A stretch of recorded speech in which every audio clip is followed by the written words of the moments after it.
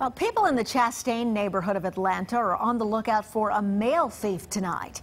Police are encouraging neighbors to keep an eye out for one another's holiday packages this season. Fox 5's Ariel Gurian spoke with a homeowner today whose mail recently went missing and has his story of how he hopes to stop the thief.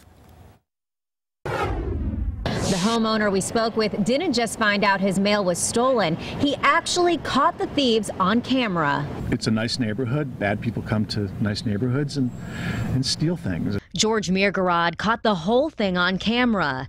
He recently set up this surveillance system in front of his gated home, and it came in handy after his next-door neighbor notified him someone stole her mail earlier this month.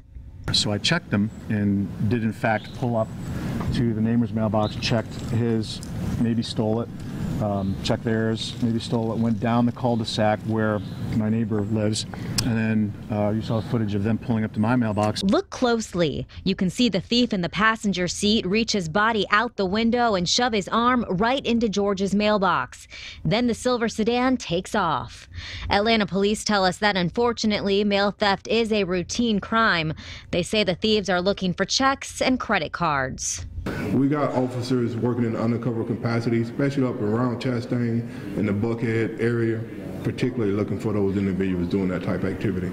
The homeowner says nothing of importance was stolen this time, but he's on the lookout for the silver sedan in the surveillance video, and he's keeping a close eye on his mailbox.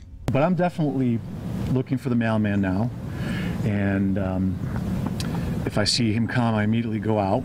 If you find any of your mail missing, you won't need to call the Atlanta Police Department for help. That's because mail fraud is a federal crime, and you'll need to reach out to the Atlanta Area Postal Police instead.